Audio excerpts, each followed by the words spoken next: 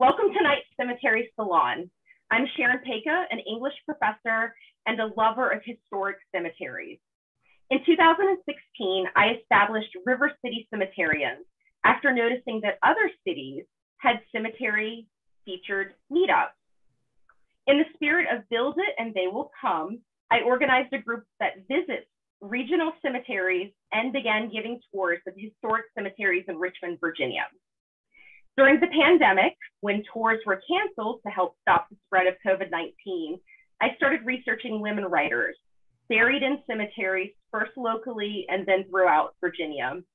On November 15th, my research comes to fruition with the publication of Women Writers Buried in Virginia.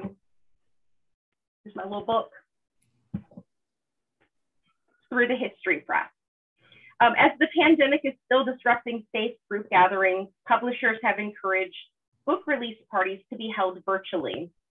I'll also note that the ladies who are here tonight were not in the same city, we're not even in the same state. So the virtual salon is actually functional in that sense as well. Tonight I'm hosting this Cemetery Salon, and it's in the same style as a literary salon where like-minded women gather to discuss a specific topic. The Literary Salon was an informal educational setting for women where they were able to exchange ideas, read their own works, and listen to the ideas of other intellectuals. For this salon event, the topic is women and cemeteries. In full disclosure, I am trying to promote my book, so I'll be discussing my forthcoming publication, but in the true salon fashion, I want an open discussion about the topic. This is an open discussion about whatever the topic means to those who have gathered tonight. So the role of women in fields associated with cemeteries, the attention women receive in history, the neglect of women's voices, especially women of color, roles of women in death care industry, etc. So I am going to start by who I can kind of see on screen first. I have Tania Kirkman. She's the head of Life and Death Events, described as a unique event exploring matters of life, death, and beyond. History of mourning customs, death positive, paranormal, spiritual art, and more. Hi, thank you for having me. This is great. Thanks so much for coming. Yeah. Did you want to add anything else to your introduction? Maybe a plug for 2022? We're working on dates for 2022. So I'll just say quickly that the inaugural year was supposed to be 2020, and as everyone knows, that's when COVID-19 hit. So we ended up going virtual, and we did that in 2021 as well. So I'm hoping for 2022 we can actually all see each other in person. So, but it remains to be seen. We're hoping. Yeah, I'm hoping so too. Yeah. We have Sarah Farr of Death Positive DC, which is the first organized Death Positive group in the Washington, DC area. Death Positive promotes conversations around death and connects people around topics through social media and in-person and virtual events. Sarah started Death Positive DC in 2017 when she could not find any Death Positive events happening in the area. So again, build it and they will come. Yeah, exactly. I was really interested in pretty much everything related to death and death culture and cemeteries in the area. And I was doing all this Googling and I just couldn't find anything. So I started my own group and started holding all sorts of different types of events. And they range from death cafes to workshops on how to write your own obituary or how to create a living will. We have also done a lot of cemetery events where we go to local cemeteries and tour them. And I've participated in the Life and Death event with Tania as well. And I've done some cemetery events through that event with Congressional Cemetery, because they're the only cemetery in DC that does green burial. So I've done a number of virtual green burial events with them. So thank you for having me here tonight. Thank you for joining us. And I love Congressional Cemetery. Yes. So we can plug all the cemeteries. Yeah. We have Cynthia Gaines, historian. We attended a graduate program in public history together at the University of Richmond. Cynthia's research always impressed me. And in 2018, her research came to fruition with a state historical marker issued by the Virginia Department of Historic Resources, which was dedicated in Lynchburg. Cynthia, do you want to talk about your research with that? Thank you for having me. That project was part of a class that we had. And I'm proud to say that my grandfather, through my research, I found out that my grandfather was instrumental in getting children to school in a Rosenwald school just outside of Lynchburg proper, Campbell County, back in the early 1920s, I do believe. My grandfather bought buses to transport the Black children to school because in Campbell County during that time, Black children were not bused to school by the county. And the school that they were taken to, the Megginson School, was a Rosenwald school that was funded partially by Julius Rosenwald. And there were also funds raised in the neighborhood to support these children to be able to go to school. Was your grandfather Julius? My grandfather's on the marker because he was instrumental in getting the children to school. He bought buses. My dad and my uncles and a cousin drove those buses to pick kids up. In fact, my mother met my father on the school bus. My father drove my mother's school bus. He was 9 years older. But my grandfather, Wiley Gaines, is on the marker because he picked up the children, and he charged the families like a dime or a nickel a week to pick their children up and to take them to school. How much was that for the time? I mean, that was a fairly low amount. That was probably a fairly low amount. Okay. Yeah. Wow. I'm blown away. I didn't know that was your grandfather.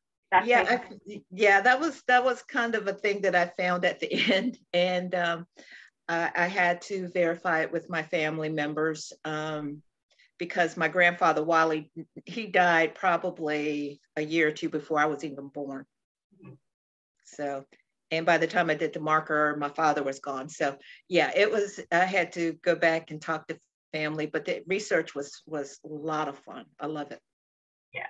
And what an awesome way to know your family member is to learn about them through the research.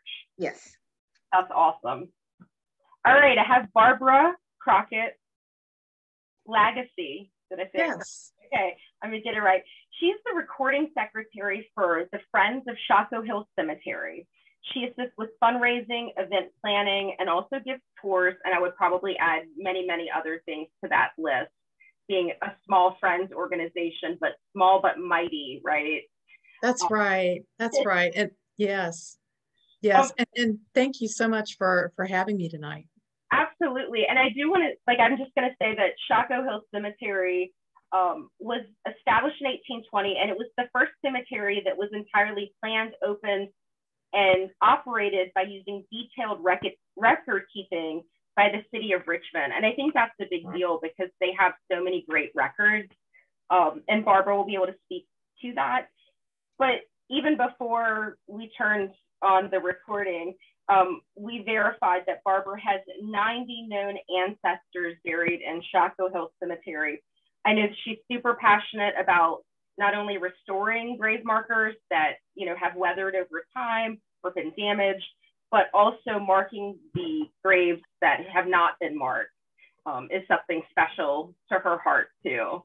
Absolutely. And one thing that we did do, and we hope to do it again once we're beyond COVID, is we had a successful ancestor discovery and appreciation day.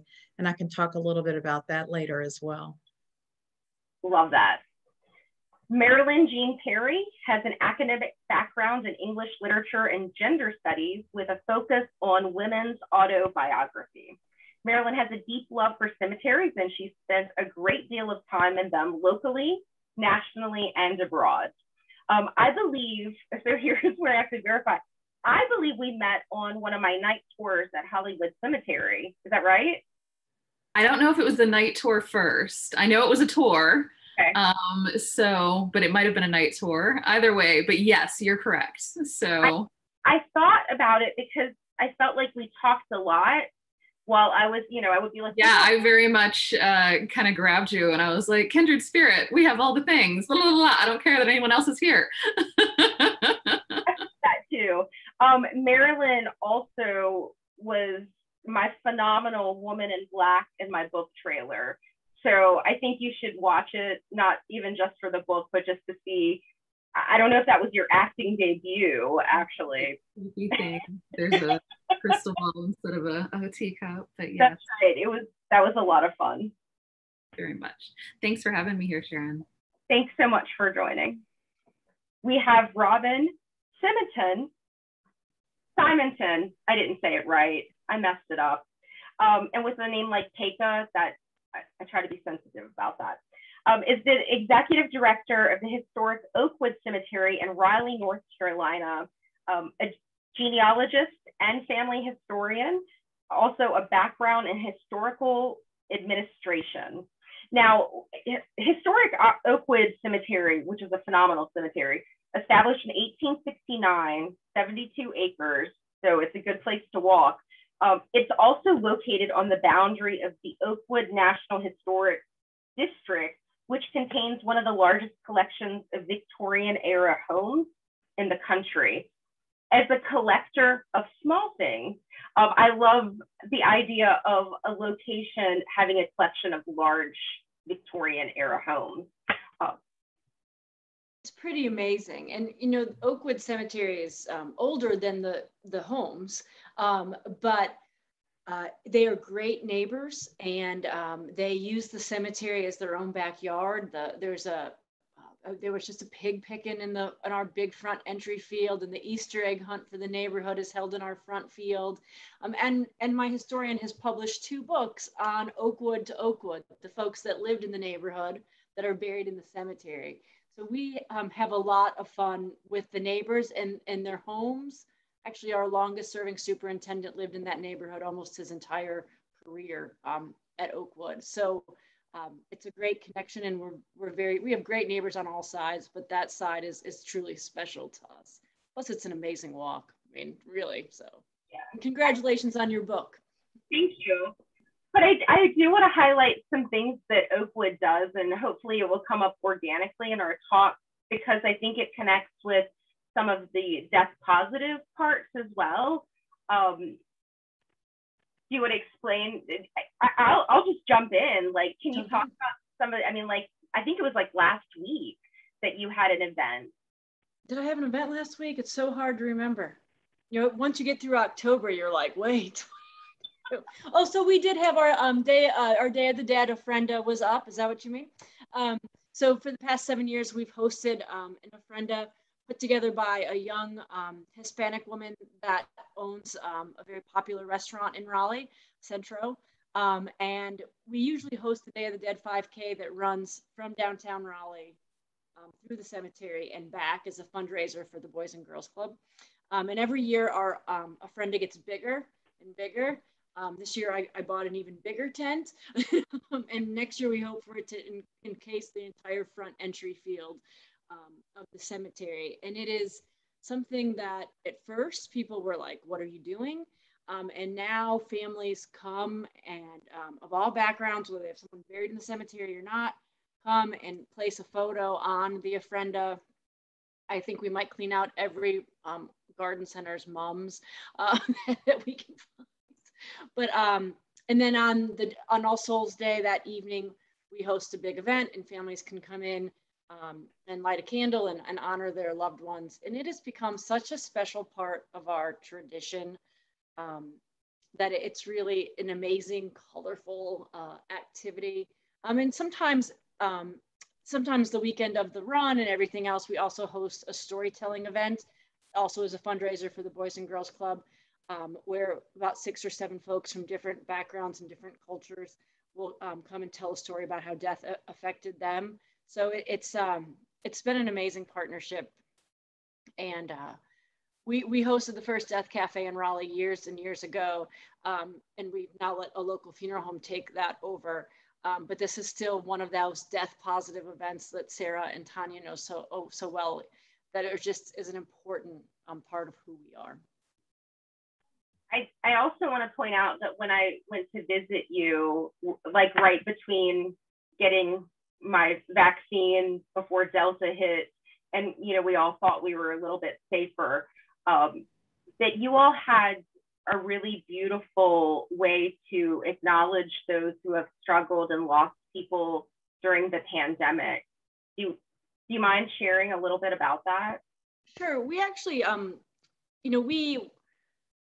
we all have been affected by the pandemic in a million ways. And whether you lost a loved one to COVID or lost somebody during COVID, or just really lost somebody, all of our lives have been impacted. And so we took an idea that had been started at Lakewood Cemetery in Minneapolis, where they put ribbons on one tree and we spread them out through that front field that we use for so much. We had families come in and write messages to their loved ones on cotton ribbons. And we had the families tie those ribbons with their loved one's message all across the 4 or whatever crepe myrtles. And so by the end of it, and we just took them down maybe just before October, there were hundreds of ribbons on these trees. And then we had a special drug overdose awareness day where families who lost someone to a drug overdose could come in and write ribbons. It was on the day that there was a march in Raleigh. And then we had a COVID Remembrance Day as well. And so by the end of it, we saved all the ribbons. I don't know what I'm going to do with them, but by the end of it, we had a lot of ribbons, and people were asking us to make sure that we could do it every year. But I didn't really think about the families that lost someone to COVID, which of course is so heartbreaking, but all families who lost somebody during and continue to during this time, especially in the beginning when there were so many restrictions on how many people could come to a funeral. We even my own grandmother died during this time, and we couldn't even gather for the funeral until months and months later. So we know it impacted all of us. So it was just a way for all of us to kind of another way to work out that grief. So kind of a heavy topic for us to start, but we all do have maybe lighter interest in cemeteries as well. But for many outsiders that aren't so connected with cemeteries, they think, just the thought of a cemetery is spooky or weird. So I want to start with maybe your connection. Like, how did you all get involved with the topic of death, with cemeteries, with researching even, family genealogy? Don't make me call on you. I was going to say, I can start. I didn't want to jump in if anyone else would. I'll just say, I was thinking about it, in preparation for this. And it has to be a good 20 years now that I just started going to cemeteries to just look around and enjoy, the artwork and the ambiance, and you're learning about people and history and all the things that you see as you walk through a cemetery. And around the same time as I was just sort of doing that, I started collecting items as well. So the first item that I bought, I'm originally from Connecticut, so I was often I would go to Cape Cod. So there was this little antique shop in Cape Cod, and above one of their doors was this long sign. It's actually up here, you can't see it, but it said Shambaugh Cope Cemetery, an old painted sign with 10 letters. I said, I want that. So that was the first thing I ever bought. And it was one of those funny things. It was either like, it's either a phase, like I'll be collecting this death stuff for a little while and then I'll grow out of it, or it'll be forever. And so it's been like 20 years, so it's not going anywhere. It's just getting like more and more. So that was sort of how I started with everything. So, yeah. I can jump in. I got interested in cemeteries kind of in a crazy way. I like to read obituaries. Obituaries tell a lot of information about a person in about 3 inches of newsprint. And once you go to a cemetery and start looking around, I love the headstones that tell a little bit more other than the day they were born to the day that they died, because they had a lot of life in between that. And in the old city cemetery in Lynchburg, and I'm from Lynchburg, I went to that cemetery for the first time. I mean, I passed it all through my childhood going to church, but when I went to it the first time, it was probably about 4 or 5 years ago. And I was amazed at the information that they had on some of the obelisks and the information that the historians had found about the people that's buried there. And one that there was a madam that's buried there. Her and her daughter had a house of ill repute. And one of the things that they had on the obelisk, it says, they served everybody. And this was during a time when there was segregation, you know, Black people didn't, and they made a point to say on that obelisk, they served everybody. And I thought that's crazy, but I love that. Well, I think first of all, everyone loves a good madam story in a cemetery, right? I mean, I'm always like, who has a madam? Raise your hand, you know, I love it. But I'm from the Midwest, really, and I grew up in a little town outside of Chicago where the little town cemetery of all of its founders were buried right there on Main Street in the downtown. And so as a kid, my mom would let me walk through the cemetery when she'd go to the bank or the shoe store, anywhere but the library. The library, I'd go with her. And so I just found, even as like a 9-year-old, how amazing and peaceful it was, like you were saying, Tania, and it was very tiny, but it was all the names of the people who the streets were named after in my town, and I just thought it was amazing. And in undergrad, I went to the University of Hawaii, and I answered an ad in an article in the newspaper about a woman doing research on Hawaiian cemeteries and burial grounds, and I wrote her a letter because it was before email. I was like, I want to help you. And she humored me and let me help her. And I was a researcher on her book. In graduate school, I worked with the Amish casket maker, and thought that was like the coolest thing ever, right? I mean, how many times you get to meet an Amish person, and their burial customs were amazing. I just always thought they were outdoor museums, and they tell stories of who's there and who isn't there, and why aren't they there, and women that, you know, maybe their headstones just say Mrs. Joe Smith as opposed to their first names, and everything about what you were saying, Cynthia, the obituaries. I mean, you can fall down a rabbit hole in 30 seconds in a cemetery, whether it be the monument art, the people who were buried there, the people who carved the stones. Since I was a kid, I just thought there was no better museum than a cemetery. I'll jump in as well. I think for me, in terms of the cemeteries, when I was young, and I think I had this conversation with Sharon before as well. When I was young, I actually would go to the cemetery, and we would have Easter egg hunts around Easter.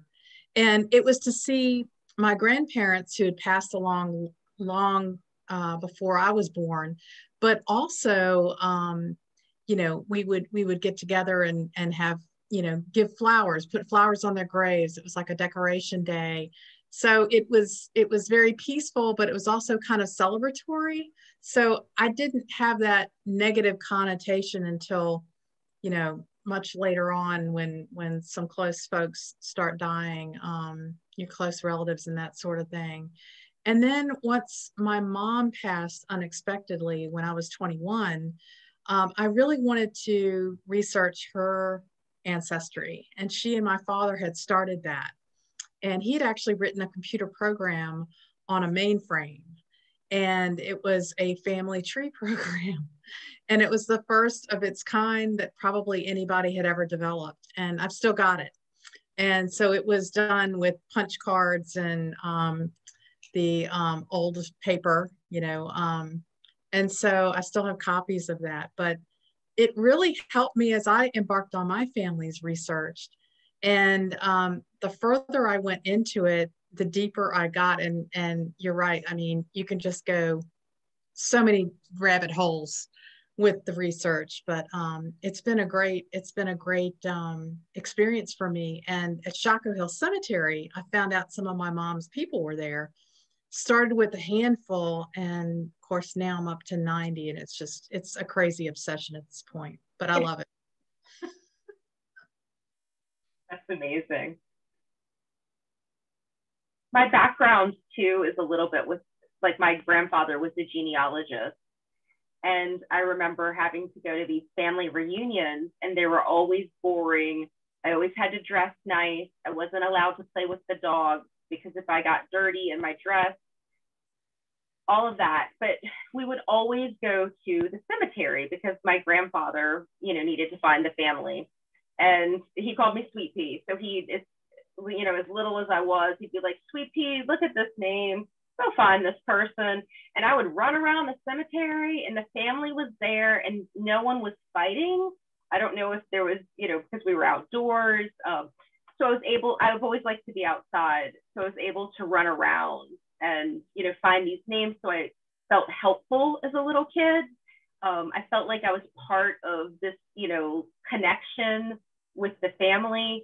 And also my grandfather used to tell like these, you know, just random family stories. So it was always, you know, as an English, you know, professor, I love stories, but now they're tied to a cemetery. So it was always positive. And, you know, even, you know, going as a goth girl through, you know, school and also not a phase, but it was never like dark and spooky. And I was also the kind of like goth kid that I was like, no, you don't sit on a cemetery, you know, like on a tombstone in a cemetery. That's just not right. You know, taking pictures because it's cool and it's beautiful. But I noticed like even in my book that there's a lot of trees. So I'm all about framing my pictures with these beautiful old trees. So it was, you know, like it was always a positive family memory for me too. My dad is buried at a cemetery in DC. It's called Rock Creek Cemetery, and it's so beautiful. And so he died over 12 years ago now, but something that's been so wonderful about like visiting him at that cemetery is like I feel a really strong sense of connection to place, and watching the cemetery throughout the different seasons and just over the course of all the years. And, you know, every time I go to visit, much of it is the same, but there's always something new. And my kids are different ages. So, you know, experiencing the cemetery through their eyes as they grow up and the different, you know, as kind of as it relates to a death positive attitude, which I think just means an openness towards talking about death and being curious about death. It's been really amazing to see how their questions about death and the cemetery and why is Pop there have evolved as they grow up. And I just was there recently, you know, during the fall. It's just so beautiful. And like some people were saying, I find it so peaceful to be there. It's just a real sense of calm for me, I think. And even getting out of the city, you know, I mean, like Rock Creek, many of these cemeteries were, you know, our garden cemeteries, our first park. So they were intended for people to go and visit and reflect. When I do guided tours through Hollywood, there's some really beautiful monuments that look like large mirrors. And, you know, the symbolism is you too, you know, like as a reminder, we all pass and one day we'll be here. We have our plot, my husband and I have our plot in Hollywood. Really important for us to, you know, connect to place. It's a place that I've always loved. It wasn't always his plan. He was sort of like cremation, ashes out into the sea or whatnot. But now he's very much like he will be buried there. I will be ashes, but buried there. And we like to visit our plot. People think that's a little weird, but I sort of find it very endearing. This is a place that I love. We love our plot. Like there's this beautiful magnolia. It's sort of tucked away in a place that people could walk by and totally not even notice, you know, like a little hill. So I find it really beautiful and comforting. And I like the idea that when one of us passes, the other will have that positive memory of us being in that place. So I completely connect with that. Sharon, can I ask you, when was Hollywood integrated? Because a lot of the cemeteries in the South were segregated. In fact, my parents are buried in a Black cemetery. And my mom's side of the family is on one side, and then there's this little gravel road that separates another cemetery, and my dad's side of the family is buried in that cemetery. But my parents are buried together in the one on my mom's side of the family. But just out of curiosity, when did Hollywood get integrated? It's a private cemetery, so it was never segregated by law or by practice. It was more, you know, the custom. Why do you want to be buried with all the white people as a Black person? But there were some people who, you know, because it was established, you know, before the Civil War, but it wasn't a popular place until, you know, until Monroe was, you know, buried there. So, you know, any sort of servant or enslaved person probably would have been buried with the family. I can't think of any Black people of that time, but I know that there was a British servant who is buried with the family. And, you know, it would be in a family plot. So I've asked before, like I wanted to know who was the first Black person who was buried in Hollywood, and they just don't have that kind of record because that wasn't, you know, it's not something that they noted. But to their knowledge, you know, even today, it was never legally segregated, just probably by Richmond standards. But because Old Cemetery there are Black people that are buried in parts of Old Cemetery and Old City Cemetery in Lynchburg that you wouldn't think they would be buried there, and they are acknowledged on their if they're talking about if they were a doctor or whatever, the historical plate that's there will say colored, and I found that to be very interesting. And I have it in the book, but I obviously didn't memorize it, but it's a high percentage because that was where African Americans in Lynchburg were buried.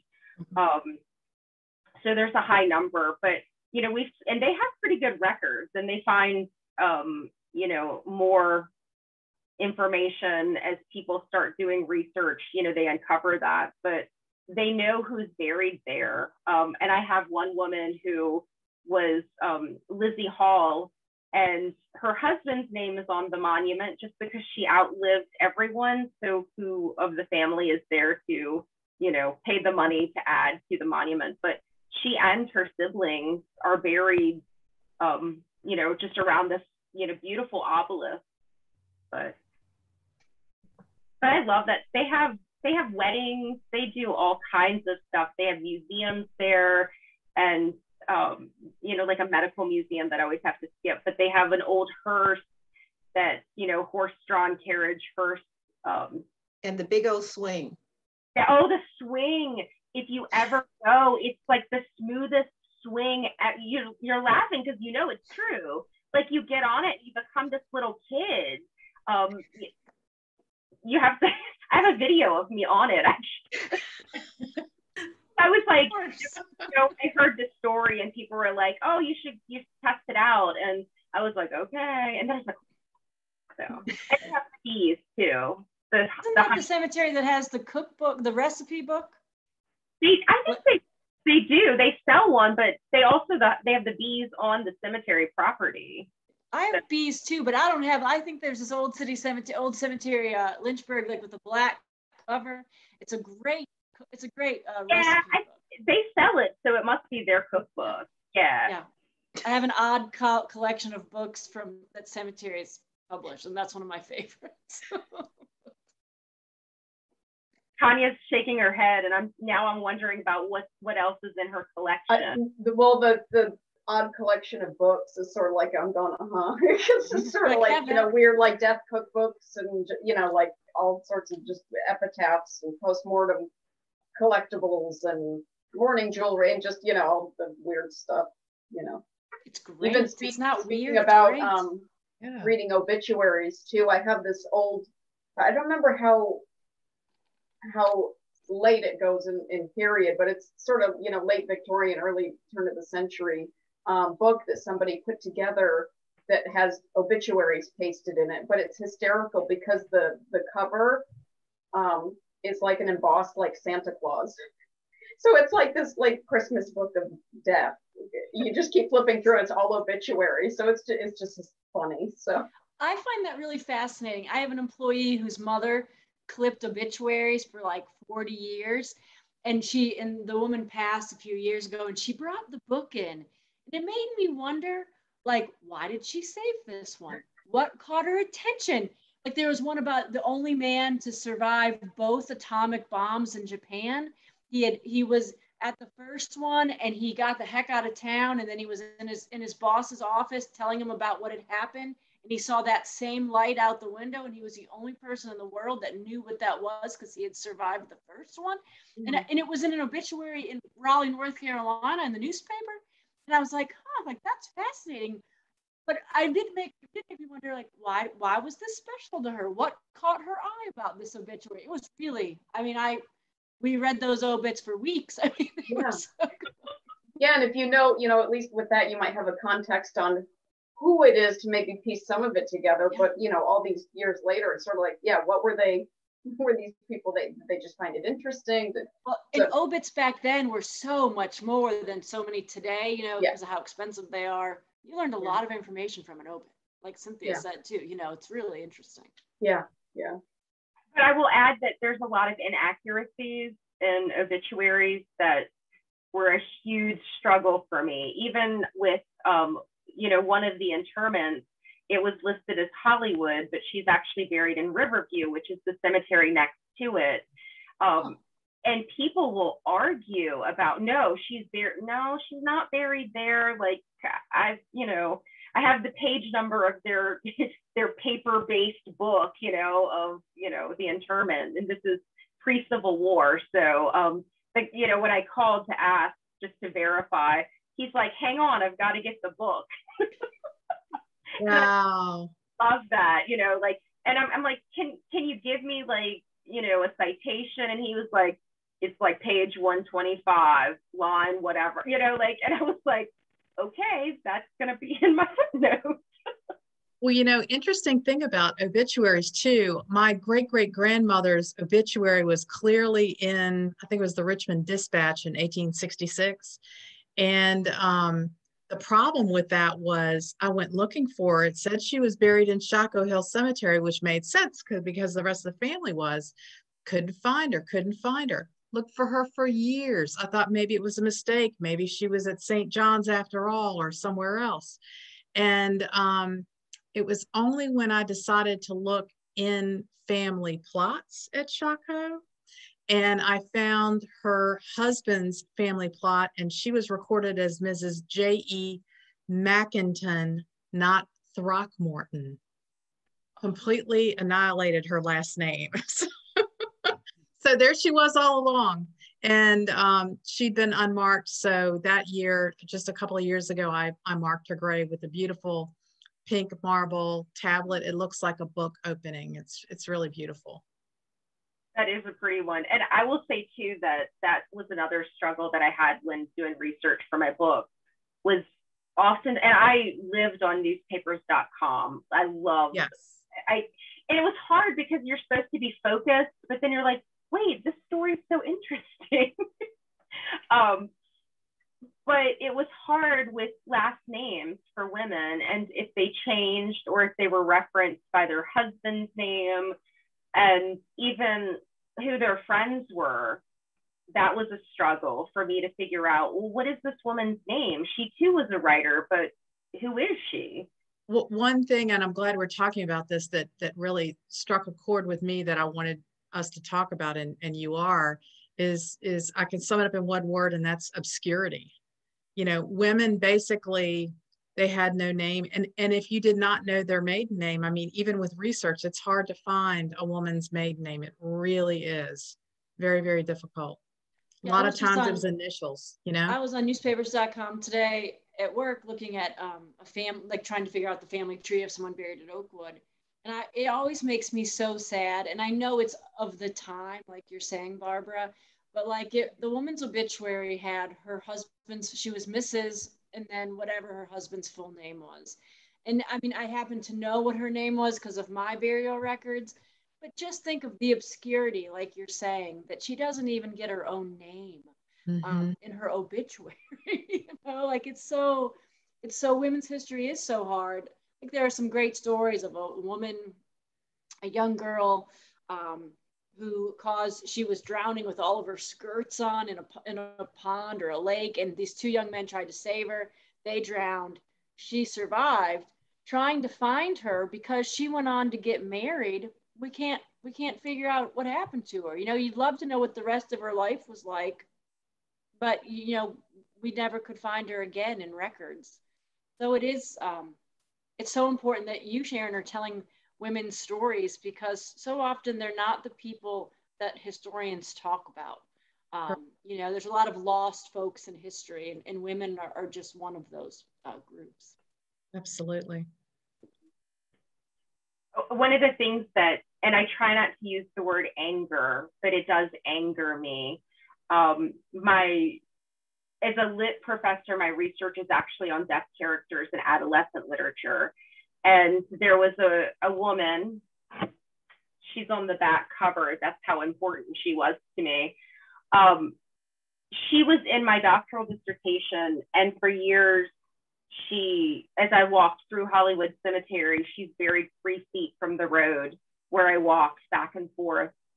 She was a West Virginia writer, Montague's her last name. And she was a big figure in the Virginia School for the Deaf. Her brother was the superintendent, and she just was, someone important to me. And there was no documentation on anything. And it's not Hollywood's fault, because history is, retold by men again and again. But it makes me angry that I didn't get to learn about these women. Another one, Ann Spencer, like out of Lynchburg, Cynthia's heard me go on about this. She's just like the people that matter to me. Like, I really want to emphasize, Ann Spencer was huge in the civil rights movement. I'm from Virginia. We took school trips everywhere. Why didn't I hear about Ann Spencer when I was a kid? Well, I'm sorry, but I have to jump in. My mother, I believe my mother was in a garden club with Ann Spencer. I went to high school probably less than 5 miles from Ann Spencer's house. And I'll be 60 years old on Tuesday. So I was in school a long time ago. We never, ever read anything by Ann Spencer. All I knew was there was a lady named Ann. My mom said she wrote poetry and she was in her garden club. Yeah. That is all I knew. And I'm curious, one day I'm going to go to her house to tour it. I'm curious, I understand she wrote phone numbers on the wall. And I'm going to look to see if my mother's phone number is, our home phone number is on there. I didn't even think about that. That's awesome. But So she had this amazing writer retreat, which was a garage that had been converted. Think this like beautiful she shed. But when you go to the house, I mean, it's in the suburbs, you just walk behind the house and there's this beautiful garden. As a gardener, like I was just so overwhelmed. But even there's a pond and there's a bust that it's a little, I want to say like it's a golden head, but that was a gift from W.E.B. Du Bois. So she was, yeah, like that was a salon, like people, when they try, she helped, start the NAACP there. And, at that time, Black people traveling couldn't stay in hotels. So where did they stay? They stayed with the Spencers. And I just, Martin Luther King Jr., just so many names have been in that garden, and you can walk back in there, and her writing retreat is basically frozen in time. You can look in the windows and see like her desk is the house is open, sometimes by family or by appointments, but you can walk in the garden and there's, different interpretations. It's like it's a museum, but yeah. So even you growing up in the area, and her poetry is so beautiful. And when they've redone the garden over time, some of her poetry is actually in the walkway on, stone. So it's really beautiful. Well, and I think that, women lost to history, but women of color lost to history. I was going through, I was recently asked to give a tour on diversity at Oakwood Cemetery. And we now, like Hollywood, we were never part of our written guidelines, but that doesn't mean that, we were necessarily open to everyone for a long time. But now we are, and we have been for a little bit of time. And trying to find women of color who I know rest in Oakwood Cemetery, but our obituaries in today's world are very different. And, I found an African-American man who was the first African-American sergeant at arms for the North Carolina legislature, but the women are harder to find. It may not be that they didn't put all that in the obituary, or they didn't have an obituary. I'm like, I know I have amazing women here. Like, tell me your story. So, because you want to be able to tell everyone's story. You don't want anyone lost to history. As generations pass and those stories get further back, it's going to be even harder to find them. I want to be mindful of our time too. So I want to start kind of closing. What is your hope for the future of cemeteries and, women and cemeteries based on our theme? I'll jump in and say that so much in terms of amazing links and things that have been shared already, but what Cynthia and Robin were speaking to specifically of this idea of cemeteries as kind of this living outdoors museum of symbology and story and ways of learning not only about the individuals that are there, but also ourselves just through what we're drawn to. I recently read an article about for some markers, they're starting to incorporate QR codes, which I have feelings about. And I just started thinking how extraordinary it would be to really be able to easily, accessibly, potentially relatively inexpensively compared to like writing everything out on a marker stone, be able to walk around and get photos and a little bio, possibly art, song, articles, about an individual through these more high-tech stones. And really, again, what that means in terms of agency, people being able to plan, being able to say, these are the things I want to know that I'm remembered for through my marking. And so that's something that right now, it's very futuristic, high tech, but still beautiful to consider having that greater form of engagement as a very lived possibility in the actual now. I'm laughing because recently Cynthia and I talked about if we were techies, we would have what's called a pop-up historian on social media. When we see these pictures, we're like, we want to know more. Like, don't just leave us there. But I also think that, you know, talking about how you want yourself to be, you know, presented is very much, you know, Sarah's kind of realm of death positive, and how we need to reflect on our lives now and how we want to even think of ourselves. Like, I think about obituaries too. Oftentimes it's not your work that's mentioned, at least I hope not. It's those things that really meant something to you.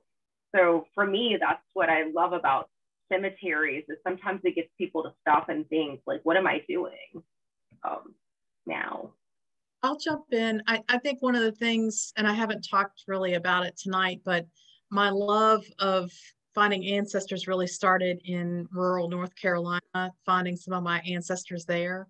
And I think the thing that concerns me for the future is our youth, our young people, and whether they have an affinity for that, and to save those cemeteries in those small rural communities.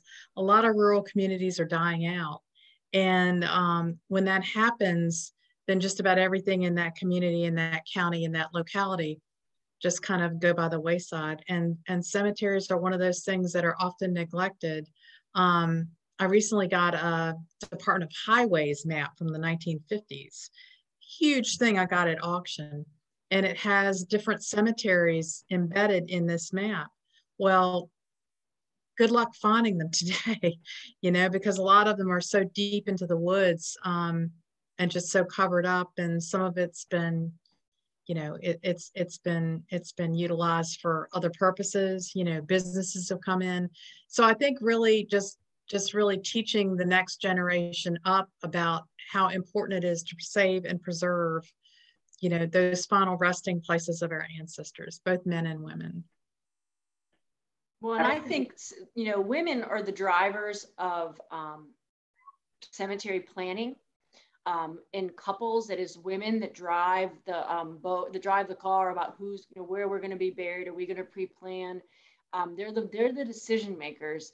And so Sarah's work is really groundbreaking, I think, because it helps educate our community about making, you know, understanding what decisions are to be made, not to be afraid of making these decisions, and having conversations about it.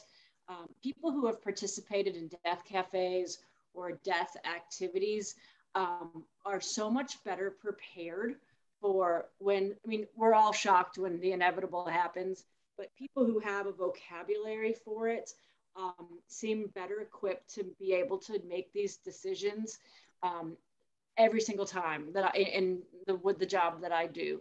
And so I'm always grateful for these conversations about death that women and men participate in, but knowing that women are the drivers most of the time, and we don't always feel like we're the drivers in our day-to-day jobs, sadly, that these conversations, like what we're having tonight and what Sarah and Tania do, and what all of us do in our own realms, are so important, because it gives people the vocabulary and the courage to be able to have these difficult conversations. I think doctors and hospice nurses, I thank all of us around the country for having these kind of conversations. It makes it a little easier for people during a difficult time. I would like to say, go ahead. Oh, I was just going to add really quickly that, you know, talking about including the next generation, I really love some of the stuff that Congressional Cemetery does to interact with the public and get people to come in, because, you know, once you get people in there, they might start thinking about things like, wow, well, what would I want my headstone to look like? And then, you know, and every time you have to think about like, what would my headstone look like? You have to think about the fact that you are going to die one day, and you have to have this like moment of remembering your own mortality, which, you know, we're all really good at avoiding, even me a lot of the times. But, you know, I also, I take my kids to all sorts of cemeteries when we go on trips. So I feel like they're a generation, I don't know that all families do that, but our family, like we hit any old cemetery I see when we're driving up to Maine, I'm like, stop the car. Like we have to go see this. So, you know, they've grown up feeling really, I think, you know, comfortable about those topics and comfortable being in different cemeteries. And in where I live in Maryland, I'm just right outside of DC. Both in DC and in Maryland, there are issues with historically Black cemeteries. I can think of 2 different ones that are being desecrated and disrespected. And there are young people who get involved because that's a social justice issue. And I see young people really stepping up to help with the work around preserving those cemeteries. I agree with Sarah so much, because that was my thought, how our history, people of color, our history to a lot of people never mattered. And in some instances, it still does not matter. And unless you have a family that had a strong oral history that they passed down to family members, in the future, those cemeteries are going to disappear, because the people that are buried there, 9 times out of 10, they may not, the family may not know, extended family may not know that they're there, or everybody in that family has died out. But that's a lot of our history. And when you go places and you see that their headstones are missing, in the cemetery where my parents are buried, they're weathered and you can't read them anymore, those people are lost. I want to add to Cynthia that, you know, I have to be very careful when I post on River City Cemeterians, because it gets overwhelming how much desecration to Black cemeteries. And I remember you wrote, "We really don't matter." And it was so hard for me because, you know, that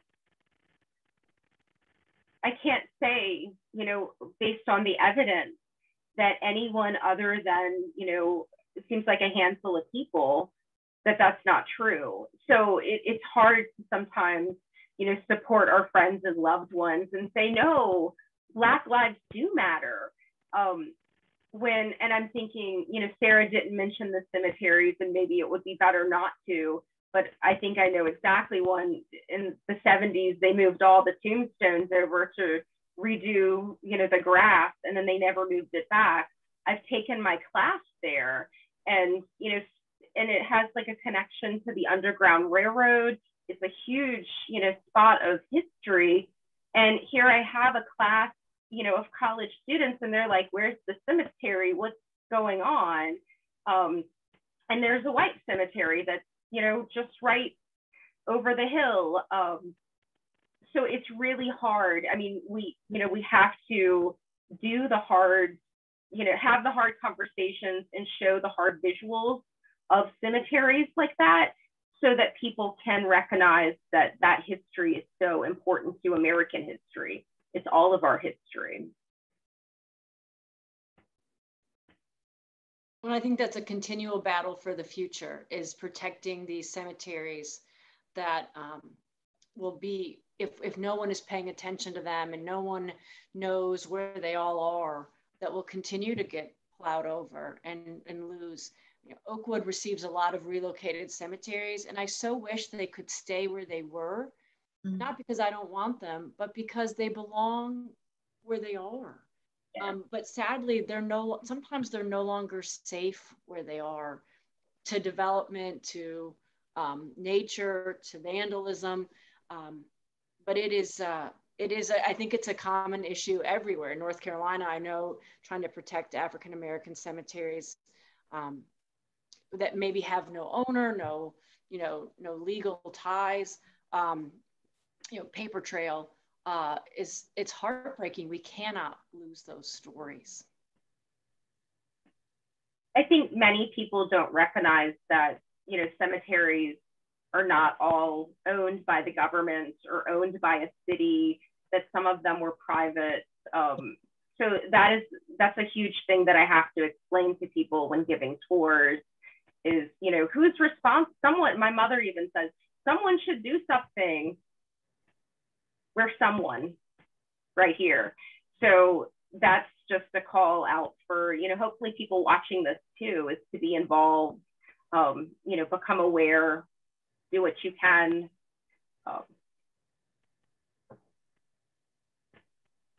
Final thought before we close out. Where can we buy your book? Yes. It's available on November 15th from Arcadia, so the History Press. Also, you know, wherever you buy your online books. I don't want to give the big, you know, companies any sort of mention, but it will be available there. I'm going to be doing a book signing in Richmond and also Winchester, so closer to the DC folks. Yeah. So I'll be posting about that. And yeah. I need 6 books. I know, and I said that, you know, I have on my event page, like you can have a little author signed book plate that I'll send to you, totally free of charge because it's the book plate, you know, but you can choose if you want I'm not an artist, but my tiny little tombstone drawing, also with, you know, your name or whatnot, or if you just want my signature. So Nice. so far everybody's wanted the drawing, probably because they feel sorry for me, and they want to document the weirdness. Before we close, I do want to give a shout out to a woman-owned, Virginia-owned business, also a rural business outside of the Stanton area in Virginia, Claire's Cake Company, who made these awesome cookies. I have to be careful because I don't want them to slide out of the plate. But I asked all of us to take a cookie, and we're going to give a toast to women writers, to women in history, women that we don't know their histories yet because we're keep finding out more, and to the amazing cemeteries that we have in this country. So here's to you.